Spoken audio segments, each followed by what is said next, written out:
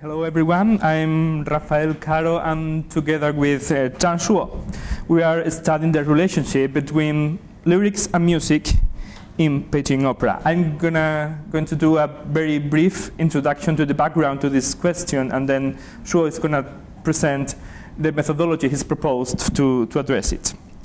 So, Jingju, this Chinese art form, is usually translated by Western scholars as theater or drama or opera, according to their own interests. But for Chinese audiences, both literary and musical aspects of this art form are equally important. So that means that lyrics plays a very essential role in this music. It's also worth noticing that Chinese opera is a tradition without composer. So music, and most of the time also lyrics, are created through a set of conventions established by tradition and put into practice by the performer, who is in the center of the creative process of this genre. The problem with this is we lack an authoritative source for our research, like in case of scoring Western opera, because we can have the same version of the same aria, but changed by the performer because he thinks that the music feels in a different way in his performance. But what makes really exciting studying the relationship between lyrics and music in Beijing Opera is the fact that Chinese is a tonal language, right? So linguistic tone is the pitch component of a phonological unit that is significant for distinguishing lexical meaning. But this is a little bit confusing. That's for those who are not familiar with Chinese, I'm just going to make an example of what tone means to let you know what we're dealing with. So Mandarin Chinese, standard Chinese, has 4 different tone categories. Just take the syllable ma, pronounced with these 4 tone categories. So linguists use this grid, dividing the range of natural speech into 5 levels, having the lowest in the bottom and the highest in the top. So the syllable ma in the first tone is described as a high-pitch level tone. It's ma. So the second tone is a rising tone, starting for the medium level, like ma. The third tone has this shape, it's ma. And the fourth tone is a falling one, so it's ma. So here we have 4 different tones, 4 different syllables with different tones that make them have different meanings, so they're written also differently. And besides that, we have a neutral tone, or the fifth tone or neutral tone, which doesn't have a value by itself, but its pronunciation depends on the character before it. So, having presented that, our hypothesis is that Beijing opera performers traditionally try to reflect tone contours, because they are meaningful, in the melody in order to make the lyrics understandable. Okay, so the problem is not that straightforward. We have to face 2 sets of conflicts. So first of all, the conflict of dialects. Beijing opera uses 2 different dialects regarding tones. And this is important because Chinese traditional music relies on tones of the dialects in their music. So what that does mean? These 2 dialects share the same tone categories we saw before. So they both have these 4 tones and the neutral tone. But the thing is that they pronounce these tones differently, so the values are different. For Beijing dialect, the contours are the same we saw before, but for Huquan dialect, these have very different tone contours. The problem is that literature doesn't give us a reliable or final explanation of where or when a dialect is preferred. So we suppose that Huquan dialect is preferred, but Beijing dialect is used for sure. But we don't know why a priori. We have to analyze that. So the second conflict is a conflict between linguistic system and musical system. So that means that when the performer is creating music, he has to make the lyrics understandable, but at the same time, he has to, or she has to create a musically appealing melody. So what does that mean? Let's take an example. Here we have an excerpt from an aria. This is the basic unit, both for literary and musical purposes, is a couplet. So it's a stanza of 2 lines of 7 characters in this case, and they can also be of 10 characters. And they're always divided in these three sections for both literary and musical purposes. So this aria is sung in a mode called CP, which means that the first line of a stanza should end in the 2nd degree of the scale, and the second line of the stanza should end in the 1st degree of the scale. So it seems plausible that in this position, musical system will be preferred to the intelligibility of the lyrics, because the mode has to be expressed. And we presume that in the end of each section, this would be also the case. Besides that, regarding rhythmic characteristics, this section is sung in a metrical pattern called yuanban. That means that it is a 2/4 meter in a medium tempo. So in this case, the singer had time enough to deliver each character with a melodic contour, which could match the tone contour in linguistics. We can hear this example, hopefully. Yeah.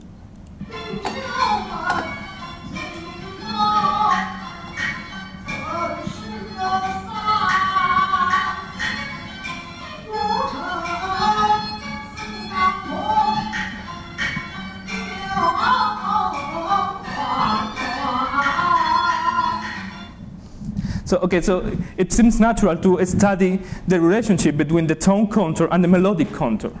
But there is some other issues. For example, this character here is sung with a very long melisma. So where is the tonal information expressed in this phrase? And in other metrical patterns like Dig One, this is another section of the same aria, which is sung in a metrical pattern called Liu Shui Ban, which is a very fast, quick pattern in 1/4 meter. So in this case, the singer doesn't have time enough to sing a melodic contour, so each character is delivered in only one note. I can listen.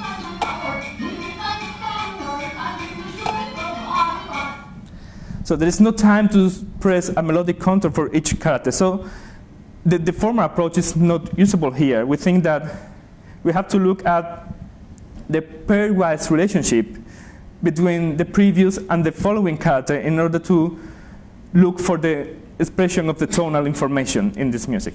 So this is far from me. Now.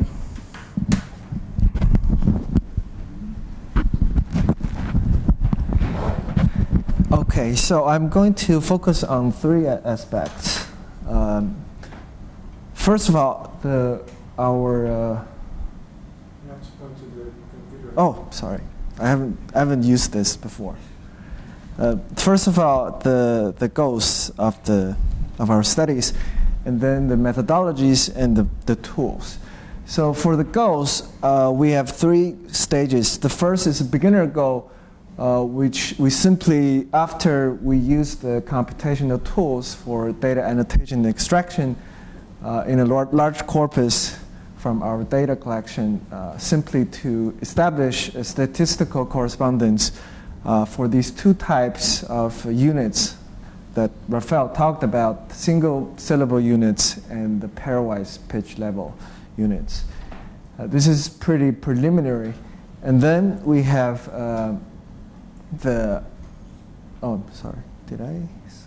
intermediate goals, which would be more perceptual relevant as to what is the tone-bearing unit in the melody, and perhaps a perceptual study of how tone information is realized in singing, perhaps in different tempos. So and then we have a long-term goal, which is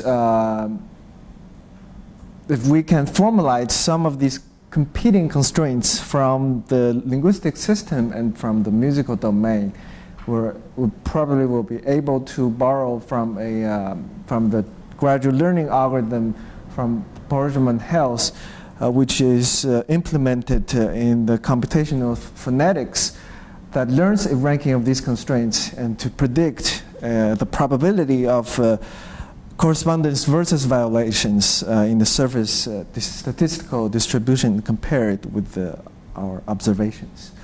So our tool, for now, we use a lot of the PROT, which you see a little bit from Sankop's demonstration. PROT is an acoustic analysis software that is standard in phonetics and phonology, but also are in use in music psychology and speech processing. The PROT scripting language is a high-level, object-oriented scripting language. Usually we can do that with the quick development and testing ideas, and especially it has a lot of good features for enhancing speech and music data handling. Right now we have written some scripts for the purpose of annotation, data extraction, and also for, say, synthesize a pitch track in pure tone from pitch extraction, and or query some YAML files that shows the results of your desire.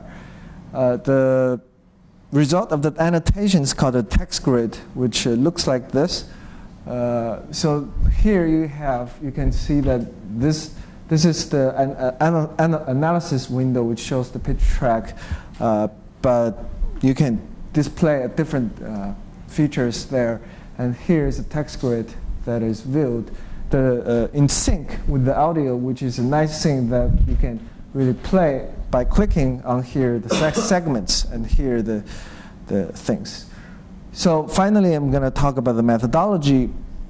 We have, by and large, 4 steps. First of all, the data collection. Right now we have 58 CDs and 500 plus areas. Those raw data will go through this data annotation stage, which we will do partially automated segmentation for now. It's only partially automated. And then we have annotation with the tiers of information, such as the tone contour and the melodic contour, or the artist rhythmic information. And then we go through a data extraction stage of both the pitch and the lyrics, and we will need to find some of the pitch descriptors so that we can effectively and meaningfully derive the statistics once we segment and annotate enough data. So finally we have a data analysis stage. So right now we're focusing on the annotation extraction part, which I will give a very short demo on the annotation and on the lyrics extraction, and even more brief on the pitch contour. So first of all, I have 2 flow charts on these 2 components. For the annotation, automated annotation, basically we have 2 data sources. On this side, we have the lyrics files that we extracted from the Beijing Opera libretto database, which are all in the Chinese characters. And our first step is go through a native to pinyin conversion with the Java tool that I wrote. So you can see that it converts the Chinese characters into Romanized form with the tone marks in the end, which is very useful. So on this side, we have another data source, the area sound files, and we have segmentation pitch tracks. So when these are ready, we incorporate them into this annotation script. And then we get a fully annotated text files. So then continue with the text files. Once we generated those text files, we can grab several, as many as those as you want, and then go through the sound clustering script, which is data extraction process of the single word unit. So in this task, basically we're interested to extract all of the tone 1, say all of the tone 1 pitch melody segments from all of these sound files that you have, and clustering them into one sound file with the intervals, and you can really visually and you can hear that and get the sense of where you go next. And then we do tone 2, tone 3, tone 4, etc. So once we have those files, we have another option, that is to extract more specific information, such as the position information as to how the position of the word in the structure of the melody might influence the correspondence. So here we have 3 kinds of text that we can automatically find: the unit boundary, the boundary for the first line of a couplet, and the boundary for the second line of a couplet. So finally, I go to the pitch contour descriptors. As I said, we need to find a good descriptor for the pitch as well, and to meaningfully visualize its correspondence with the lyrics. So first step would be, of course, to get pitch tracks. I'm going to play this synthesize that I've done with the pitch track from Melodia. It's a very short excerpt. I think I'm going to talk about 2 things. One is the octave errors, and one is the identification of prominent melodies.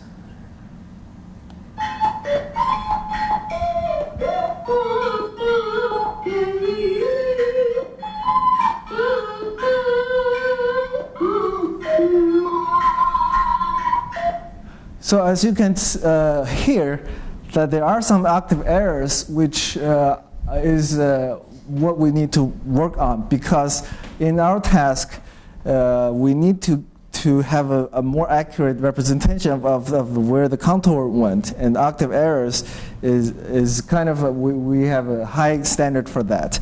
But then you can also hear for the first half of the segment, mostly you don't hear singing, but you hear the accompaniment. But that is not going to be a problem for us, because we already have the segmentation and the tags for where exactly the words are. So we will just pick out those segments, and we will not care about the accompaniment. And also, we are building on the work of Ken's master thesis research on the results of machine learning in classifying the accompaniment, sort out them from the singing. So that will be not a problem. So okay, that's all.